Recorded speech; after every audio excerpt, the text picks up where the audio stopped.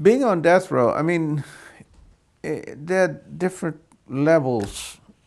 Uh, yes, there's the level that people instantly think of as, whoa, you're sitting there waiting to die. What is that like? But even more immediate than that is the experience of having to live in a small place, a small cell about the size of your bathroom, the typical bathroom, and just staying there. 6 by 8 foot cell and not getting out, except maybe, when I was there, we got out twice a week for 15 minutes for a shower. And you're just staying at one spot on earth, never going anywhere. And you stay there week after week, month after month, year after year, after year, after year, after year. Now,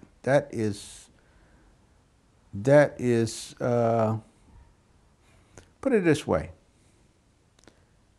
The experience of living on death row in a cell while you're waiting to die, I mean, you've got two things going on. One is that isolation, that social isolation, the solitary confinement, and the death, the death penalty thing. That is the zenith in human cruelty. You don't get any worse than that. I think everybody should live with Wilbert or someone like Wilbert, because he is the most inspirational and remarkable man I've ever met in my life. And I say this after knowing him for 25 years and having moments when I get frustrated too. But he finds hope in everything. He is one to always acknowledge that the glass is half full, it's not half empty. My relationship with Wilbert changed my life. And so he's my hero.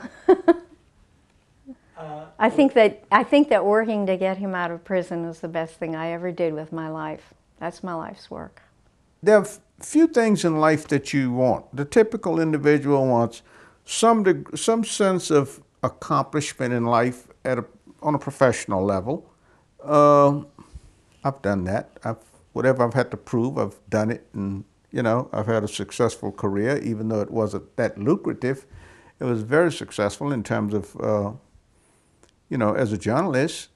And the next thing is everybody wants somebody who they want to feel loved. And I have my wife who I know loves me, and unlike most men, I don't have to question it. There's no question. I mean, she spent 20 years of her life trying to get me out of prison. So I know, that's a wonderful feeling. I mean, to know you're loved without a doubt in the world. And the next thing is everybody wants to be free. I'm that. I've got everything I want in life.